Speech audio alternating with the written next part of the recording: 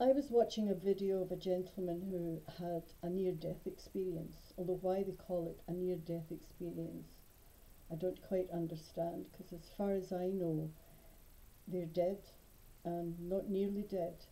And I don't know if you can be nearly dead. You're either dead or you're not. Anyway, apart from that, this is what they call them. And seemingly 1 in 10 people in the world have these experiences.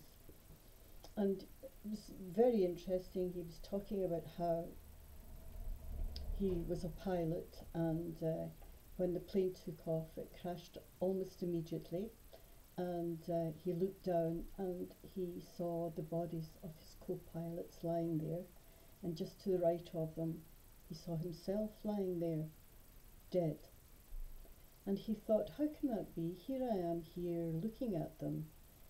I feel as though I'm in my body, and but I'm up here looking down. And it was all very interesting. He went on to say how he had been an atheist, and he went to heaven and he met Jesus, and now he's a firm believer, and he's now a pastor. And the thing about it was that struck me, he said that he'd written a book and all about his experiences in heaven, and it was so interesting to hear his experience. But when he was finished, he said that unfortunately he couldn't prove his book, and that we would all just have to take his word for it.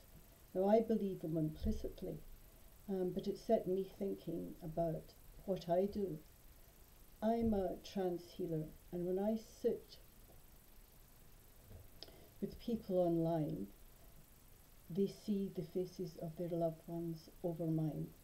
I've written a book about this. It's called The Light of the World, and the difference from his book and my book is that I can prove mine. You can experience seeing the souls of loved ones.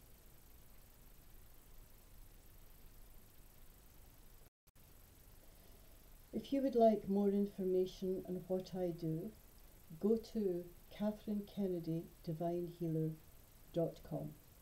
I'll see you there.